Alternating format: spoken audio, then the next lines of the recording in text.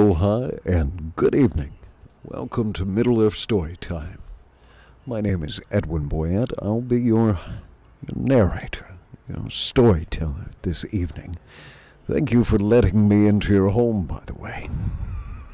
That sounds moderately nefarious, Flash. I'm in your house. The call's coming from within the house. I'm joined by our artist, our illustrator,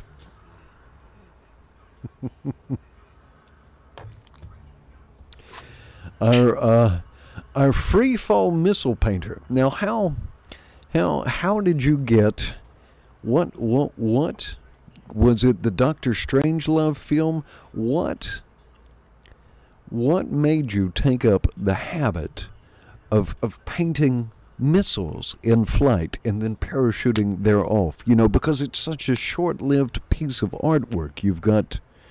It comes from training as a monkey fighter. I see.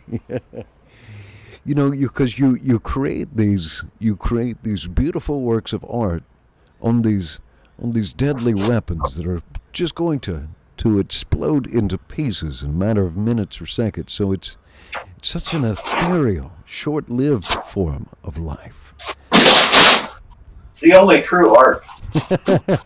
It's almost correspondingly, it's like the life of a dragonfly. This beautiful creature. It's destruction, man. Destruction is creation. An in-flight missile artist. All right. Let's say, excuse me. Let me cough a few more times first. Let's say hello to some people in the chat, and we need to recognize our royalty. We've lost one queen, but we've gained another. And today it appears to be Melissa Lester was the first person to log into the chat. So by the power invested in me by the Tolkien Society, by the state of Hawaii, and by the Allman Brothers, if you will, the Allman Brothers. And to quote the Allman Brothers for Miss Lester's coronation, I would say, crossroads seem to come and go. Yeah. The gypsy flies from coast to coast, knowing many, loving none, bearing sorrow, having fun. But back home, he'll always run to Sweet Melissa. Sweet Melissa, it is our pleasure to proclaim you the Queen of Chat. All right, I see Pooey McCleary. He says, "Core." There's an Amy Lester. We're talking in some sort of code. It involves chairs and cupcakes and chocolate chip cookies and coffee and pancakes and more cupcakes and another chair. That's an intricate code. I like it, though. Claudius the Eighth says, "Hello, everyone." Well, hello to you. Boy McClary says, "YouTube is trying to sell me stuff." So with some of these videos, approximately about 1 in 5 videos, I monetize it, not because we're trying to get YouTube rich off of obscure 19th century literature, but because, excuse me, it helps make it more discoverable. And so hopefully good people will find our fellowship, the fellowship of the book. Pooey says, "I just watched Disney's The Sword and the Stone. I was curious how one becomes king, rightful born of England." All right. Well, we just have to find some stones. Melissa Lester says, "Whoa, slick new look, Edwin." Well, yeah, I had to put Project Saruman on pause. Yeah, as some of you know in the audience, I am helping with a campaign for Congress, and I've had to do a lot more public speaking, and so I didn't want my wizardly appearance to be a barrier to any voters or any campaign contributors. So, hence my slick look, I suppose. I appreciate that, though. I'll take that. Slick is definitely sounds like a compliment, so I'm going to count that one. Melissa Lester preemptively says, thank you for another lovely evening of Art Flash. No pressure. Just make sure you do your best work ever, is all I'm saying. Curious 2 Alpha.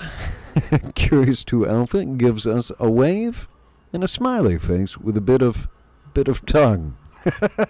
Not sure where you're going with that, but a little too early for romance. I'm still sipping my coffee.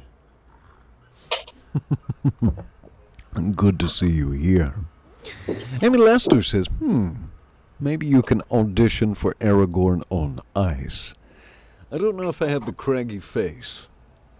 I think I'm moderately rugged looking with a beard, but I'm not sure I have the weather-beaten look yet. I think I just have the beaten look. I appreciate that compliment also. I will certainly accept that one. All right, and there is Amara hailing Queen Melissa. All right. We'll see if Queen Melissa has a righteous reign during this evening's programming. Have I missed anyone? I certainly hope not. And if you're watching in replay or you come in later, please do introduce yourself to our audience. We have absolutely lovely audience, just beautiful people, and some of them so knowledgeable. Flash, I think we learn something from our audience every show about literature and other topics. So we have an audience with a broad skill set, everything from computer coding to art, to literature, to engraving, to, I think, weapons. I think we've got a professional wrestler in our audience, an accordion player. What more could you want? We've got skills. to quote Napoleon Dynamite, skills. Man, it'd be nice if the call would depart. And it only seems to come on during showtime. I have no idea. Maybe it's the increased traffic and I'm catching some road dust wafting into my condominium. Who knows? It's magic. It's a mystery. All right, so we are reading George Macdonald's Lilith. We're going to pick up in chapter 27, The Silent Fountain. Well, my scroll function is a little too ambitious. There we go.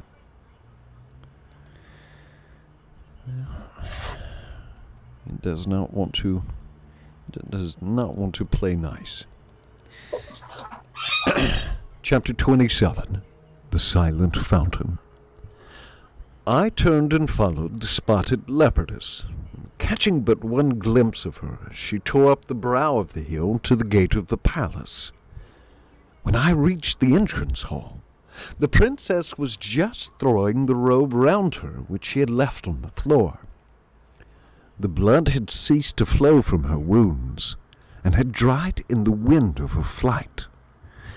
When she saw me, a flash of anger crossed her face, and she turned her head aside. Then, with an attempted smile, she looked at me and said, I have met with a small accident, happening to hear that the Catwoman was again in the city. I went down to send her away, but she had one of her horrid creatures with her. It sprang upon me, and had its claws in my neck before I could strike it. She gave a shiver, and I could not help pitying her, although I knew she lied. For her wounds were real, and her face reminded me of how she looked in the cave. My heart began to reproach me that I had let her fight unaided, and I suppose I looked the compassion that I felt. Child of folly, she said, with another attempted smile. Not crying, surely. Wait for me here. I'm going back into the black hall for a moment. I want you to get me something for my scratches. But I followed her close. Out of sight, I feared her.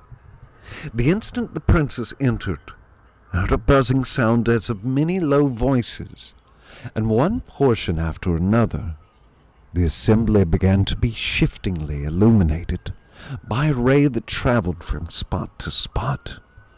Group after group would shine out for a space, then sink back into general vagueness, while another part of the vast company would grow momentarily bright. Some of the actions going on when thus illuminated, were not unknown to me. I had been in them, or had looked on them, and so had the princess. Present with every one of them, I now saw her. The skull-headed dancers footed the grass in the forest hall. There was the princess looking in at the door. The fight went on in the evil wood. There was the princess urging it. Yet I was close behind her all the time. She standing motionless, her head sunk on her bosom. The confused murmur continued, the confused commotion of colors and shapes, and still the ray went shifting and showing. It settled at last on the hollow and the heath, and there was the princess, walking up and down, and trying in vain to wrap the vapor around her. Then, first, I was startled at what I saw.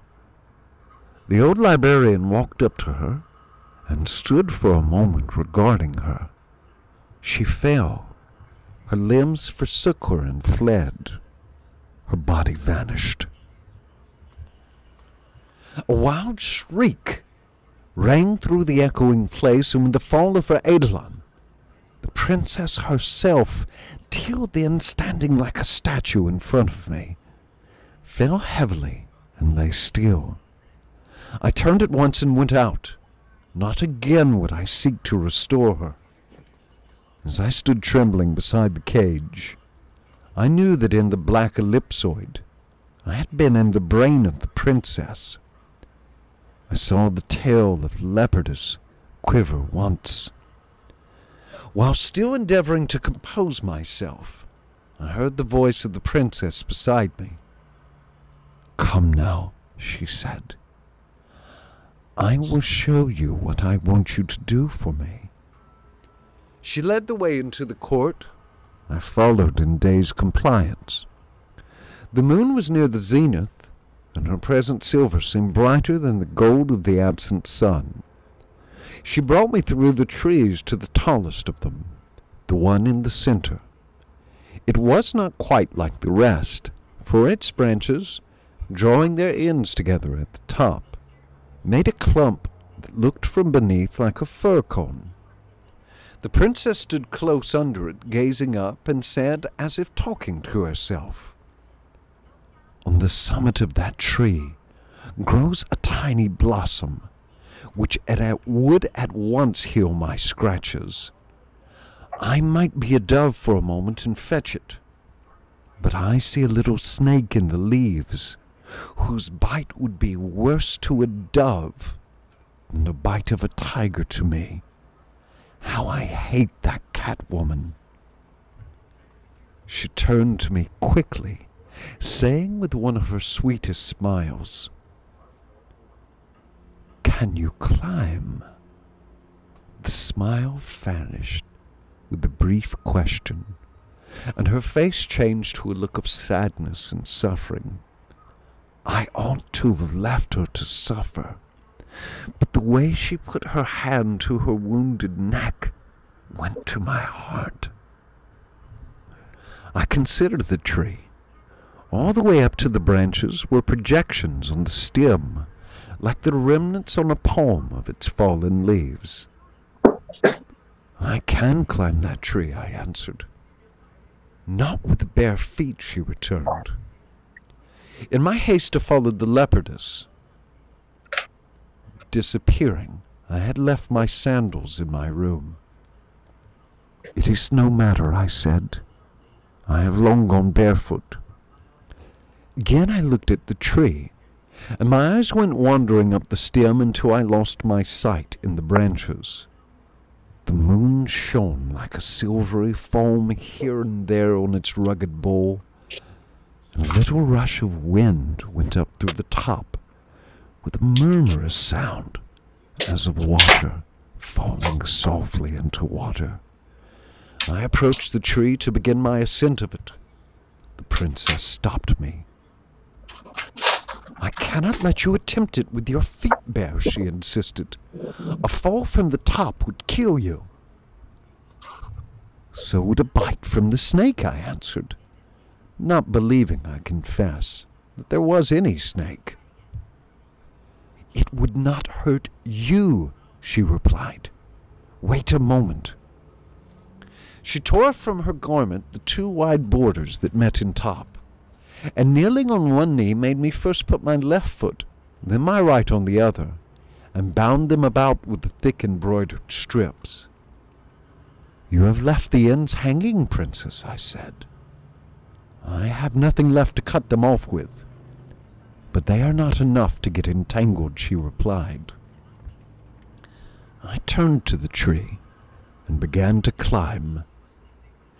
Now in Bulika, the cold after sundown was not so great as in certain other parts of the country, especially about the sexton's cottage.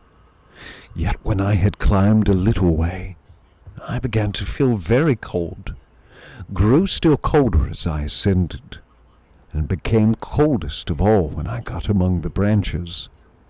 Then I shivered, and I seemed to have lost my hands and feet. There was hardly any wind, and the branches did not sway in the least. Yet as I approached the summit, I became aware of a peculiar unsteadiness. Every branch on which I placed foot or laid hold seemed on the point of giving way. When my head rose above the branches near the top, and in the open moonlight I began to look about for the blossom, that instant I found myself drenched from head to foot. The next, as if plunged in stormy water, I was flung about wildly, and felt myself sinking, tossed up and down, tossed this way and tossed that way, rolled over and over, checked, rolled the other way and tossed up again. I was sinking lower and lower, gasping and gurgling and choking. I fell at last upon a solid bottom. "I told you so," croaked a voice in my ear. I rubbed the water out of my eyes. Excuse me, we're now in chapter 28. I am silenced. I rubbed the water out of my eyes, and saw the raven on the edge of a huge stone basin. When the cold light of the dawn reflected from his glossy plumage, he stood calmly looking down upon me. I lay on my back in water, above which, leaning on my elbows, I just lifted my face. I was in the basin of the large fountain constructed by my father in the middle of the lawn. High over me glimmered the thick, still shiny stalk, shooting with a torrent uprush 100 feet into the air, to spread in a blossom of foam. Nettled at the coolness of the raven's remark, "You told me nothing," I said. "I told you to know nothing. Anyone you distrusted asked you." "Tut! How was mortal to remember that?" "You will not forget the consequences of having forgotten it," replied Mr. Raven, who stood leaning over the margin of the basin and stretched his hand across to me. I took it, and was immediately beside him on the lawn, dripping and streaming. "You must change your clothes at once," he said. "A wetting does not dignify where you come from, though at present such an accident is unusual. Here, It has inconveniences. He was again a raven, walking with something stately in his step toward the house, the door of which stood open. I have not much to change, I laughed, for I had flung aside my robe to climb the tree. It is a long time since I molted a feather, said the raven. In the house, no one seemed awake. I went to my room, found a dressing gown, and descended to the library. As I entered, the librarian came from the closet. I threw myself on a couch. Mr. Raven drew a chair to my side and sat down. For a minute or two, neither spoke. I was the first to break the silence. "What does it all mean?" I said. "A good question," he rejoined. "Nobody knows what anything is. A man can only learn what a thing means. Whether he do depends on the use he is making of it." "I have made no use of anything yet." "Not much. But you know the fact, and that is something. Most people take more than a lifetime to learn that they have learned nothing and done less. At least you have not been without the desire to be of use." I did want to do something for the children. The precious little ones, I mean. "I know you did, and started the wrong way." "I did not know the right way."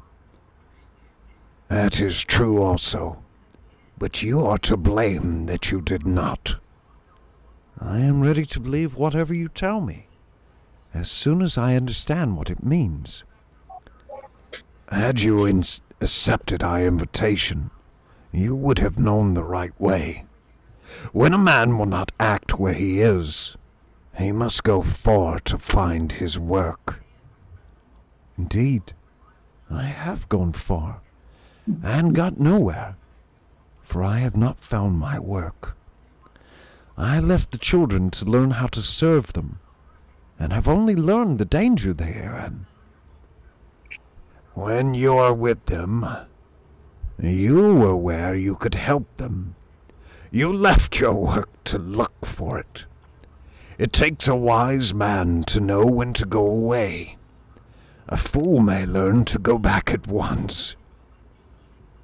"Do you mean, sir, I could have done something for the little ones by staying with them?" "Could you teach them anything by leaving them?" "No, but how could I teach them? I did not know how to begin. Besides, they were far ahead of me." "That is true, but you were not a rod to measure them with. Certainly, if they knew what you know, not to say what you might have known, they would be ahead of you, out of sight ahead. But you say they were not growing, or growing so slowly they had not yet developed the idea of growing. They were even afraid of growing. You had never seen children remain children." "But surely I had no power to make them grow." "You might have removed some of the hindrances to their growing." "What are they? I do not know them. I did think perhaps it was the want of water." "Of course it is. They have none to cry with." "I would gladly have kept them from requiring any for that purpose." "No doubt you would. The aim of all stupid philanthropists. Why, Mr. Vane, but for the want of weeping in it, your world would never have become worth saving. You confess you thought it might be water they wanted. Why did you not dig them a well or two?" That never entered my mind. Not when the sounds of water under the earth entered your ears? I believe it did once, but I was afraid of the giants for them. That was what made me bear so much from the brutes myself. I believe it did once.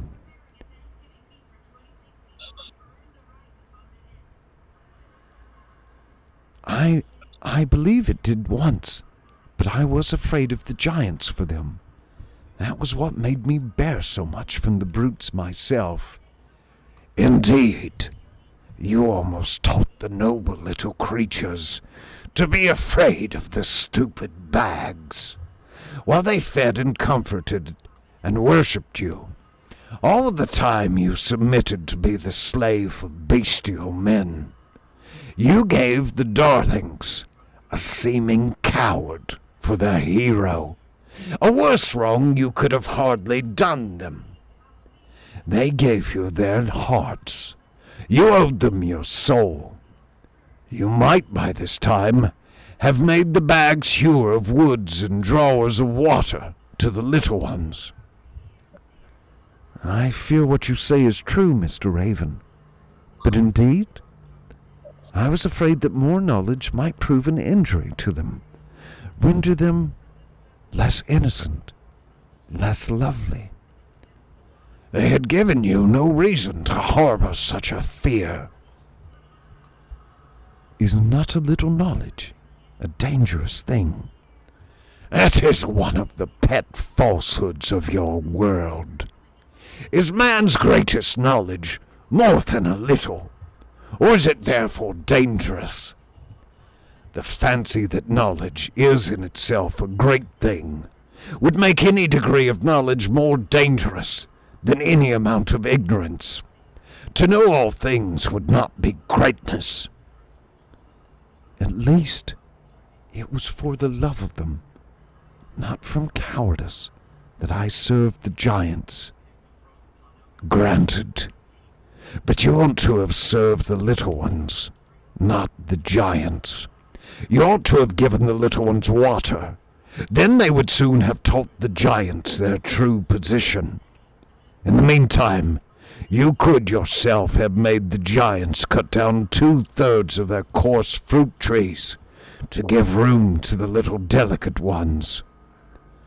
You lost your chance with the lovers, Mr. Vane. You speculated about them instead of helping them. Which brings us to chapter 29, the Persian cat. Persian. P-U-R-R-S-I-A-N. Persian. No, it's not spelled that way. What do we think so far, team? Are we enjoying the trials, Mr. Vane? Mr. Raven is a bit of a harsh schoolmaster, if you will. We'll see where that goes. We're going to have, I guess, a brief intermission, and then we'll read another chapter. Flash, should we read one more, or should we read two more? What's your opinion, sir? I think one more is probably good, because it leaves with a lot of revolution, if you will. Ah. You say you want a revolution. Ah. Well, you know. All right, let's have some intermission music. Perhaps the Force of Softness would be the appropriate place to start. No, I think the emotional soundtrack. Amy Lester in the chat says, yes, he's a little cranky, Raven. Let's see. Get ourselves some music. We'll have a short intermission. Amy Lester says, and he's back home now? He's back at a semblance of his home. Whether or not it's his home, I would not swear to. Alright. A little bit of intermission music. A short break. and story time shall continue.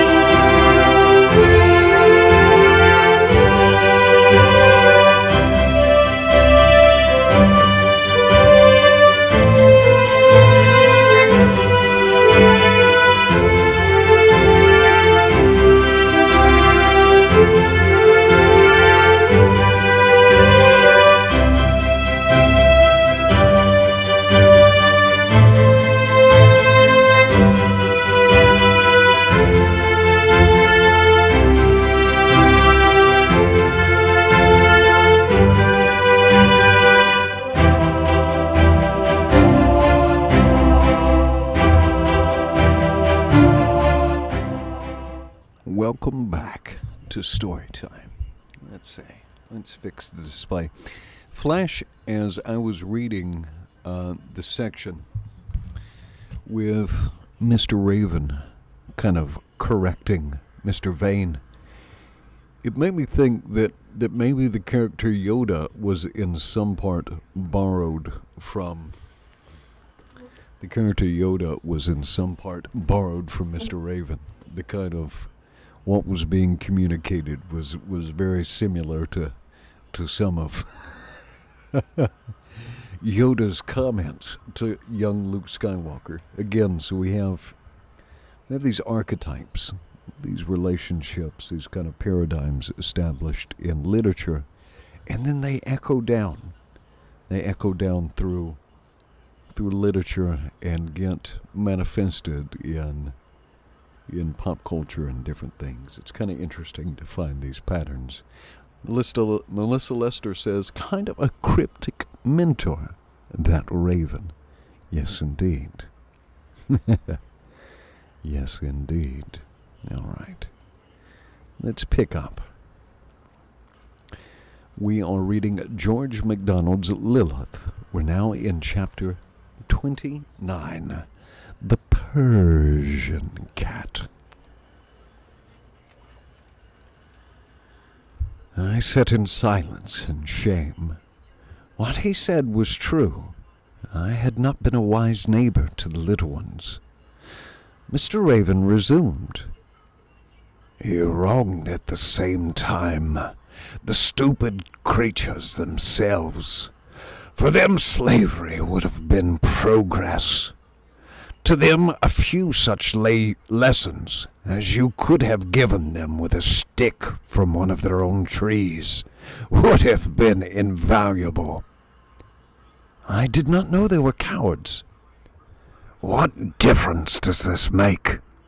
The man who grounds his action on another's cowardice is essentially a coward himself. I fear the worst will come of it. By this time the little ones might have been able to protect themselves from the princess, not to say the giants. They were always fit enough for that. As it was, they laughed at them. But now, through your relations with her, I hate her, I cried. Did you let her know you hated her? Again, I was silent. Not even to her have you been faithful. But hush. We were followed from the fountain, I fear. No living creature did I see, except a disreputable-looking cat that bolted into the shrubbery. It was a magnificent Persian, so wet and draggled, though, as to look what she was, worse than disreputable. What do you mean, Mr. Raven? I cried, a fresh horror taking me by the throat. There was a beautiful blue Persian about the house, but she fled at the very sound of water. Could she have been after the goldfish? We shall see, returned the librarian.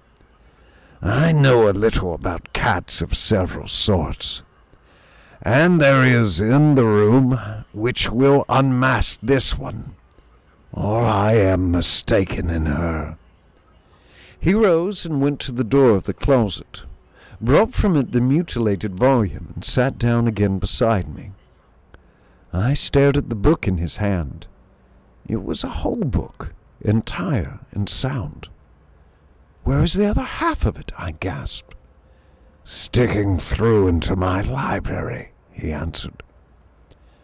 I held my peace. A single question more would have been a plunge into a bottomless sea, and there might be no time. Listen, he said. I'm going to read a stanza or two.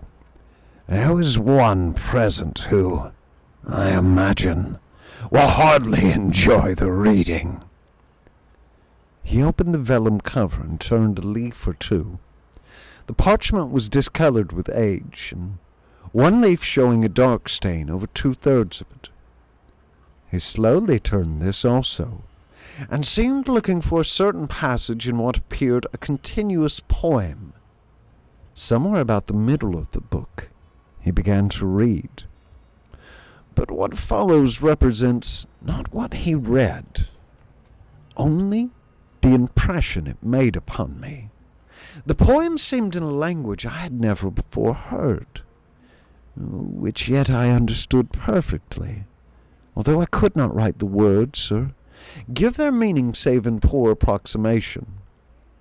The fragments, then, or the shapes which those he read have finally taken in passing again through my brain.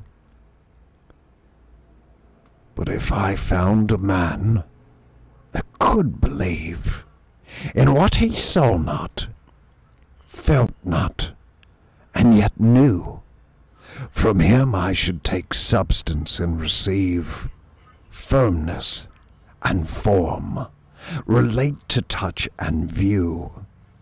Then should I clothe me in the likeness true of that idea where his soul did cleave. He turned a leaf and read again. In me was every woman. I had power over the soul of every living man, such as no woman ever had in dower, could what no woman ever could or can. All woman, I, the woman, still outran, outsoared, outsank, outreigned in hall or bower. For I, though me he never saw nor heard, nor with his hand could touch finger of mine, although not once my breath had ever stirred, a hair of him could trammel brain and spine with rooted bonds which death could not untwine, or life, though hope were evermore deferred. Again he paused, again turned a leaf, and again began. For by his side I lay, a bodiless thing. I breathed not, saw not, felt not, only thought, and made him love me with a hungering, after he knew not what, if it was aught, or but a nameless something that was wrought by him out of himself. For I did sing a song that had no sound into his soul. I lay a heartless thing against his heart, giving him nothing where he gave his whole, being to clothe me human every part, that I, at last, into his sense might dart. Thus first into his living mind I stole. Ah, who was ever conquering love but I? Whoever else did throne in heart of man, to visible being with a gladsome cry, waking, life's timbre through me a throbbing ran. A strange, repulsive feline wail arose somewhere in the room. I started up on my elbow and stared about me, but could see nothing. But Mr. Raven turned several leaves and went on. Sudden, I wake, nor knew the ghastly fear that held me, not like serpent coiled about, but like a vapor, moist, corrupt and drear, feeling heart, soul, and breast and brain throughout. My being lay motionless in sickening doubt, nor dared to ask, how come the horror here? My past entire I knew, but not my now. I understood nor what I was nor where. I knew I had been, Still on my brow I felt the touch of what no more was there. I was fainting, dead, yet live to spare. A life that flouted life with mop and maul. That I was a queen I knew right well, and sometimes wore a splendor on my head, whose flashing even dead darkness could not quell.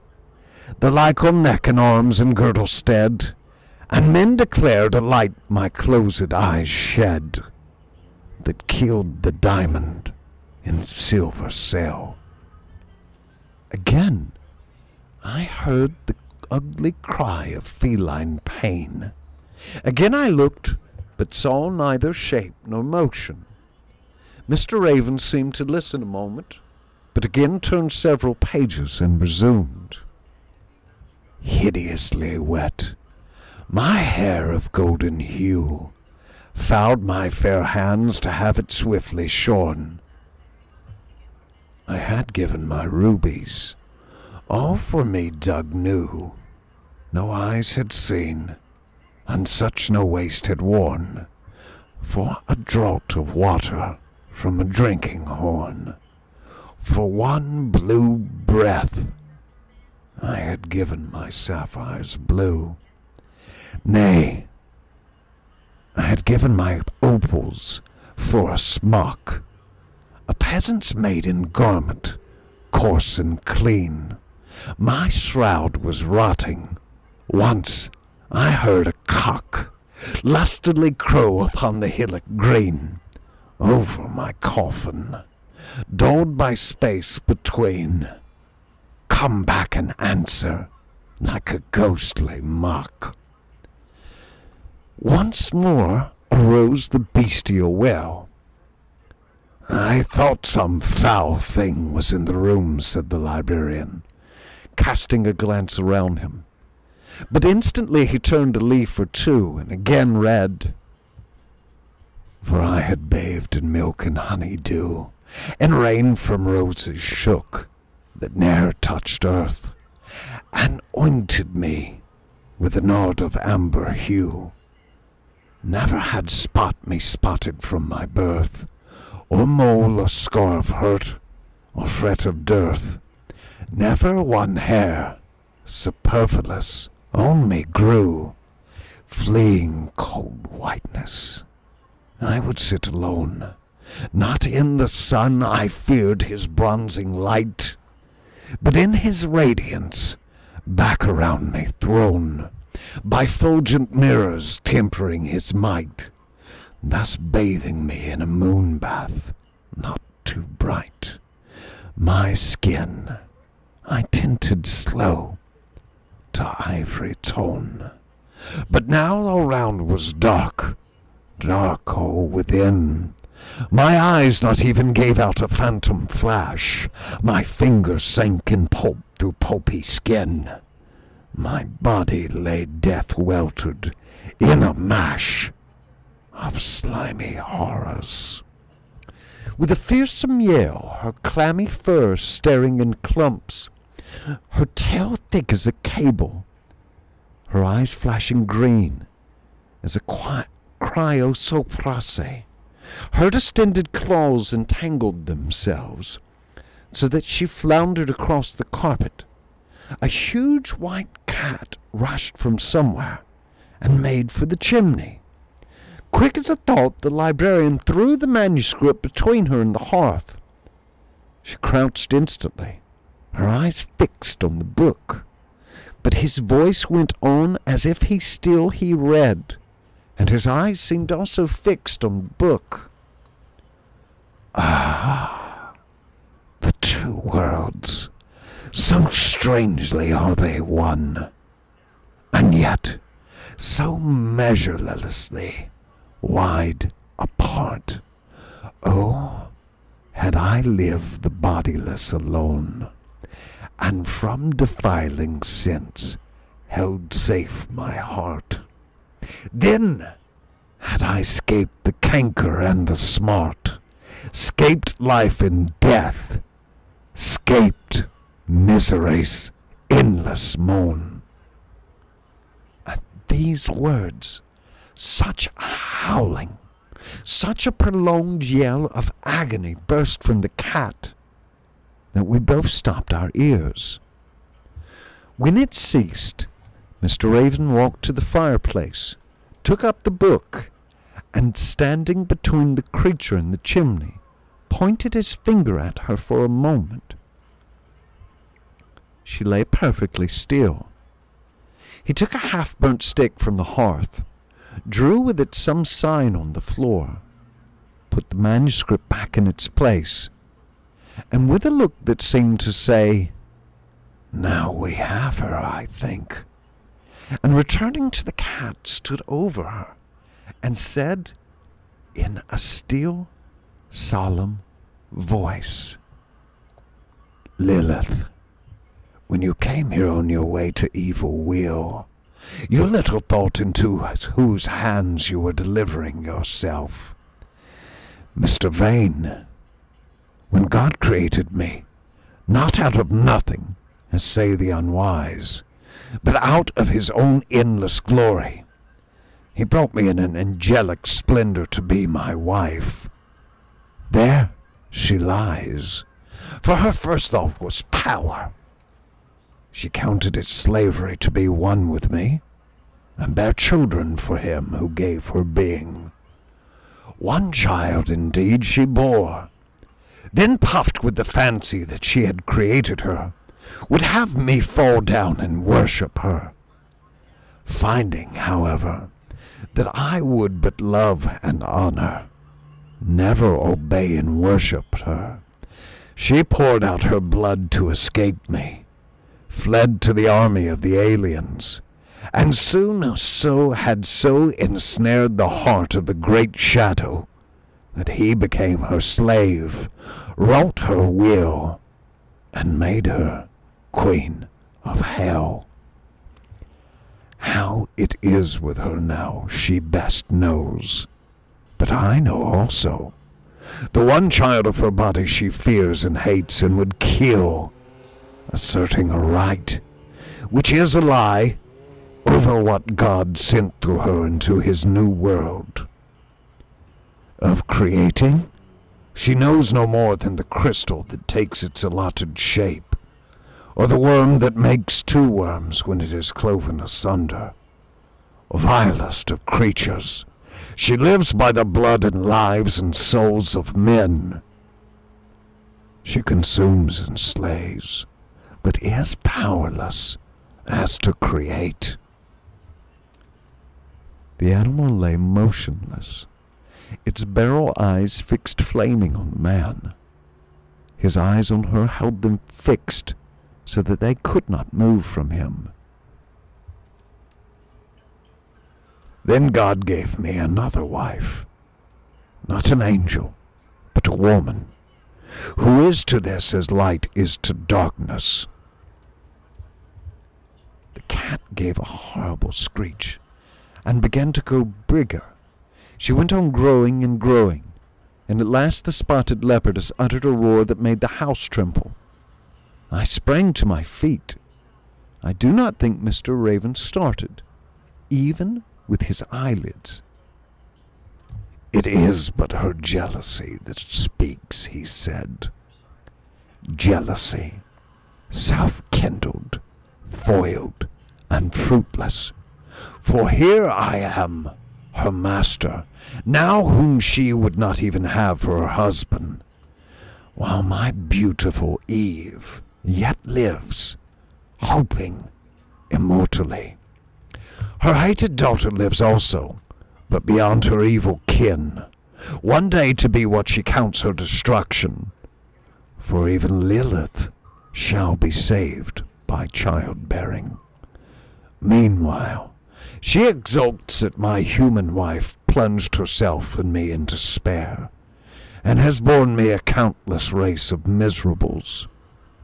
But my Eve repented, and is now beautiful, as never was woman or angel, while her groaning, travailing world is the nursery of our Father's children.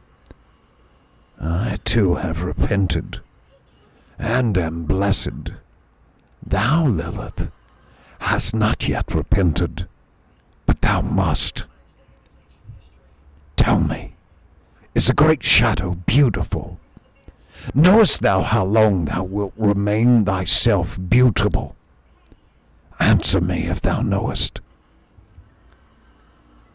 Then at last I understood that Mr. Raven was indeed Adam, the old and the new man, and that his wife ministering in the house of the dead was Eve, the mother of us all, the lady of the new Jerusalem. The leopardess reared, and flickering and fleeing of her spots began. The princess at length stood radiant in her perfect shape. I am beautiful and immortal, she said. And she looked the goddess she would be. As a bush that burns and is consumed, answered he who had been her husband. What is that under thy right hand? For her arm lay across her bosom, and her hand was pressed to her side.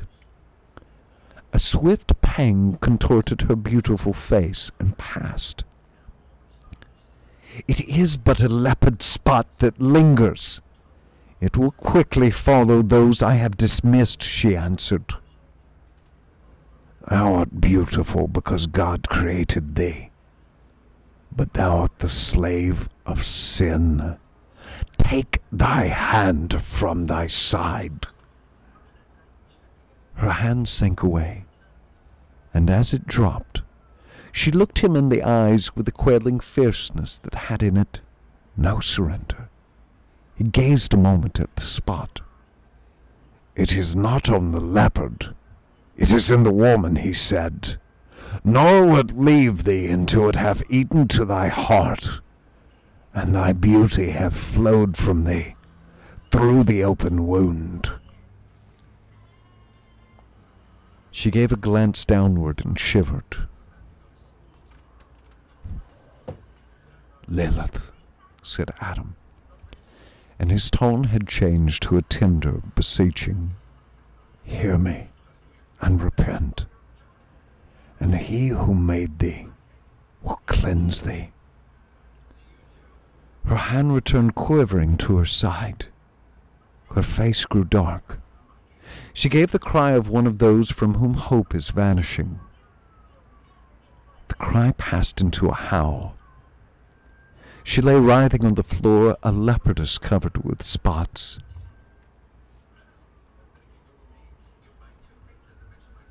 The evil thou meditatest, Adam resumed, thou shalt never compass. Lilith, for good and not evil is the universe. The battle between them may last for countless ages, but it must end. How will it fare with thee when time hath vanished in the dawn of the eternal morn? Repent, I beseech thee. Repent and be again an angel of God. She rose, she stood upright, a woman once more, and said, I will not repent. I will drink the blood of thy child. My eyes were fastened on the princess, but when Adam spoke, I turned to him. He stood towering above her. The form of his visage was altered, and his voice was terrible. Down, he cried, or by the power given me, I will melt thy very bones. She flung herself on the floor, dwindled and dwindled, and was again a grey cat. Adam caught her up by the skin of her neck, bore her to the closet, and threw her in. He described a strange figure on the threshold, and closing the door, locked it. Then he returned to my side, the old librarian, looking sad and worn, and furtively wiping tears from his eyes. You'll have to wait until tomorrow for chapter 30. Adam explains. Hey, Lady of Athelion. Good to see you. Very good to see you. So, we've had some mysteries unlocked for us, and perhaps some more mysteries revealed. Amy Lester says, well, what does Amy Lester say? Amy Lester says something like this. Where did I put that?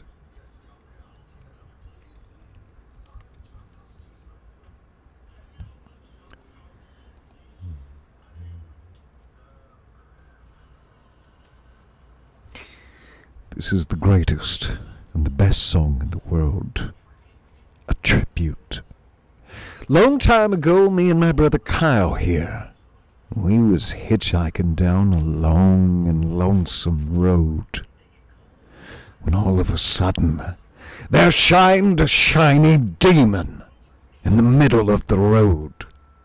And he said, "Play me the best song in the world, or I'll eat your souls." Well, me and Kyle, we looked at each other, and we'd said, okay. And we played the first thing that came to our heads, and it just so happened to be the best song in the world. It was the best song in the world. I caught your reference, Miss Lester. Yes. Little Tenacious D. Little Tenacious D, if you will. Too funny. How is everyone doing? What is today? Is today a Friday evening? Today is Friday. All the days tend to run together for me, Flash. Mm-hmm.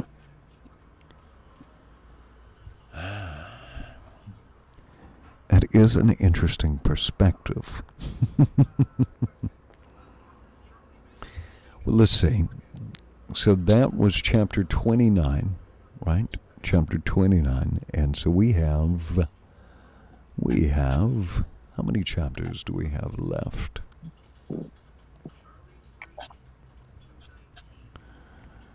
We have...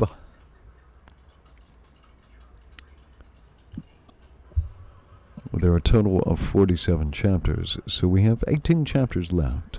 So we have approximately 2 more weeks of Lilith, perhaps slightly less, because some of the chapters are quite short. Mm-hmm.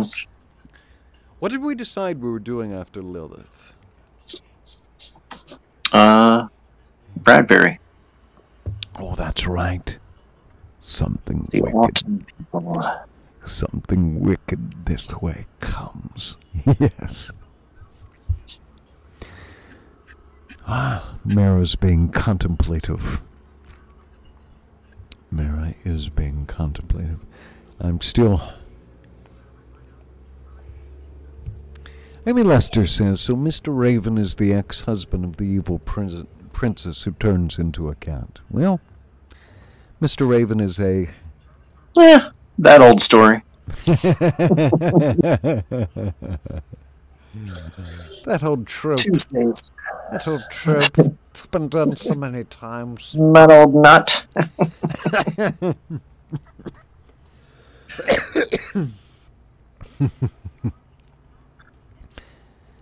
Mr. Raven, it's definitely a story. The story has some twist to it. And unlike Mr. Tolkien, there is much allegory. Even the allegory has allegory. It does indeed. It does indeed. Yeah, I like this. I like the reflection of the raven in the cat's eye. Yeah, cats have weird eyes. I didn't realize that until I started drawing it tonight. They're simple to do, very small. You blow them up, they're really weird. Pooey Clary says, if you find this weird, try a voyage to Arcturus. Fantastic voyage. A voyage to Arcturus. Don't worry about the trouble in 9 to 5. Just sail. Sail.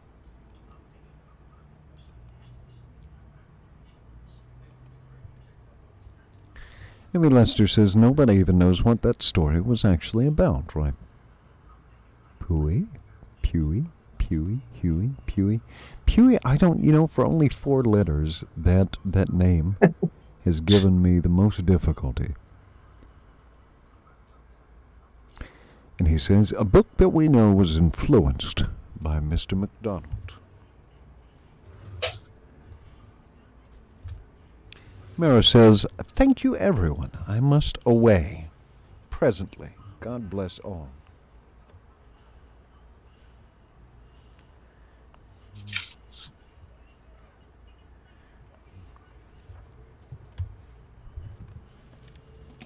At some time we should probably go back to H.P. Lovecraft. October's coming. Halloween.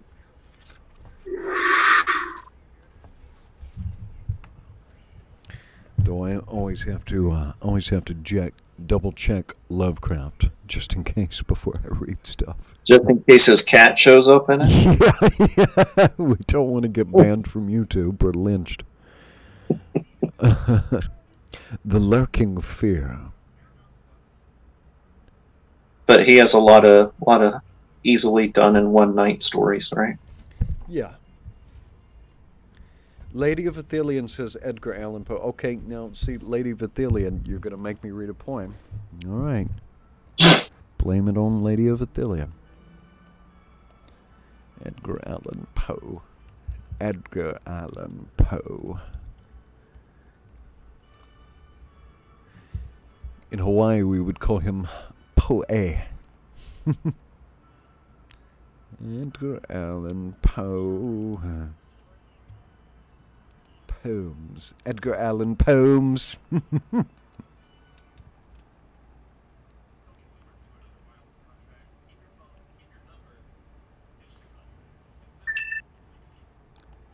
Huh.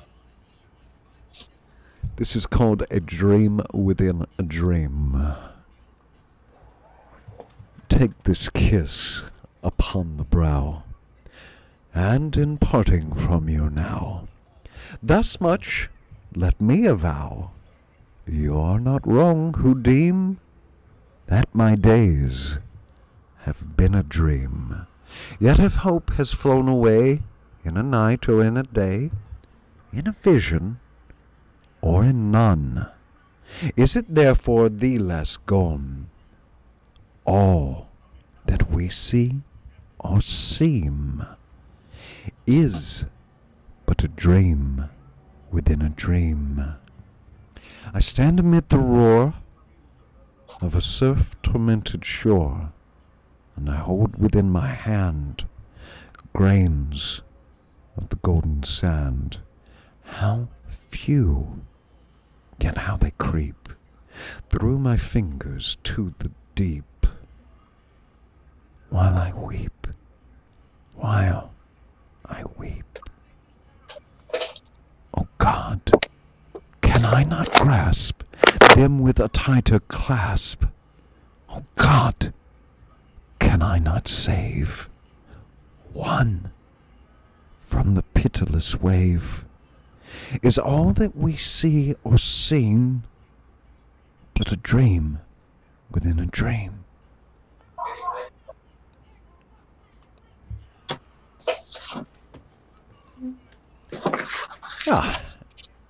Lady of Athelian says, what a crazy coincidence. I was literally about to request that poem.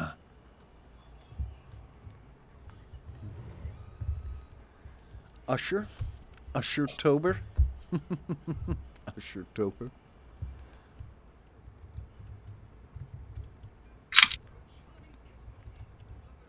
Yeah, I do like Lady of Athelion. I do appreciate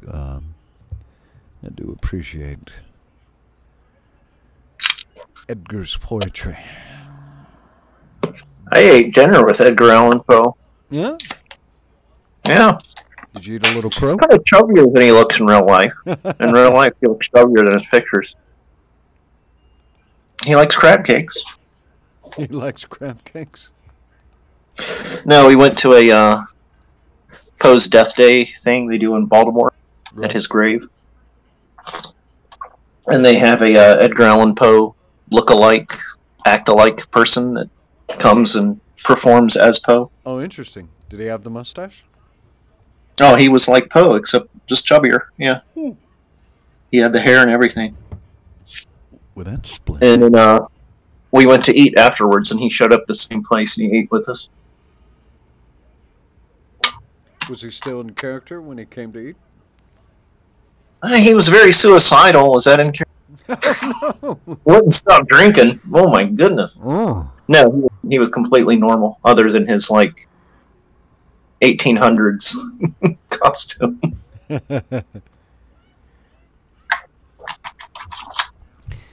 During the whole of a dull and dark and soundless day, in the autumn of the year, when the clouds hung oppressively low in the heavens, I had been passing along on horseback through a singularly dreary tract of country, and at length I found myself, as the shades of the evening grew on, within view of the melancholy house of Usher. I know not how it was, but with the first glimpse of the building, a sense of insufferable gloom pervaded my spirit. I say insufferable, for the feeling was unrelieved by any of that half-pleasurable, because poetic sentiment with which the mind usually receives even the sternest natural images of the desolate or terrible. I looked upon the scene before me, upon the mere house, and the simple landscape features of the domain, upon the bleak walls, upon the vacant eye-like shutters, upon a few rank sedges, and upon a few white trunks of decayed trees, with an utter depression of soul, which I can compare to no earthly sensation more properly than to the after-dream of the reveller upon opium, the bitter lapse into everyday life, the hideous dropping off of the veil. There was an iciness, a sinking, a sickening of the heart, an unredeemed dreariness of thought, which no goading of the imagination could torture into aught of the sublime. What was it, I paused to think? What was it that so unnerved me in the contemplation of the house of Usher? It was a mystery all insoluble, nor could I grapple with the shadowy fancies that crowded upon me as I pondered. I was forced to fall back upon unsatisfactory conclusion that while, beyond doubt, there are combinations of very simple natural objects which have the power of thus affecting us, still, the analysis of this power lies among considerations beyond our depth. It was possible, I reflected, that a mere different arrangement of the particulars of the scene, of the details of the picture, would be sufficient to modify, or perhaps to annihilate its capacity for sorrowful impression.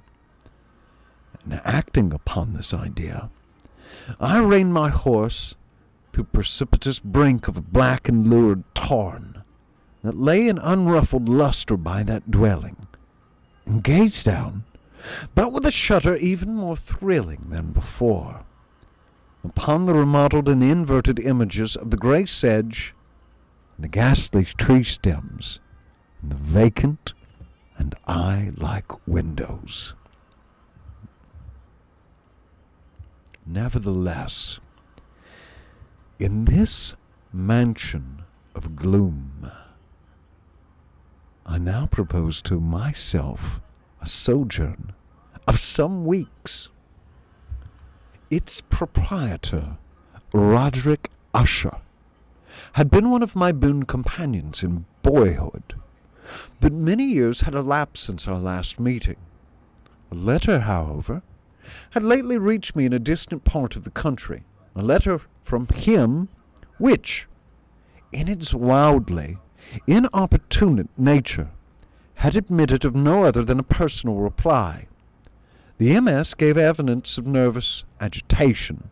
The writer spoke of acute bodily illness, of a mental disorder which oppressed him, and of an earnest desire to see me, as his best and indeed his only friend, with a view of attempting by the cheerfulness of my society some alleviation of his malady. It was the manner in which all this and much more was said. It was the apparent heart that went with his request, which allowed me no room for hesitation, and I accordingly obeyed forthwith, and what I still considered a very singular summons. The introduction, or the beginning, of course, of the fall of the House of Usher. Well, that was a fun little segue. Poe is an interesting bookend to George Macdonald. Well, sort of contemporaries, right? Yes.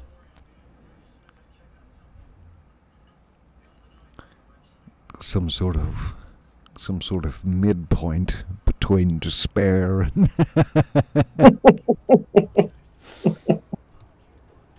oh, Edgar. Yeah. Two quite opposite lives, for sure. Yes, for certain. All right. Well, Flash, we have kept the good people much over an hour, so we should. And I see Pooey McCleary is saying, Bilbo Baggins, he's only 3 feet tall. Bilbo. Somehow there's been a merger between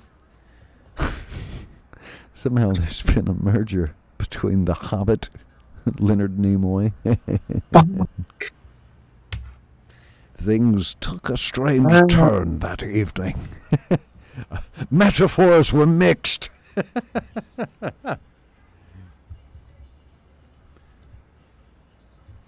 Similes were spilled.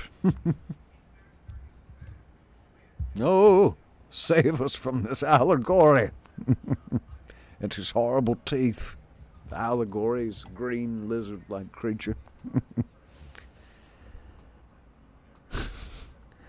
Amy Lester says so many bonus song times. Yeah, but we should say goodnight before we get too much silliness.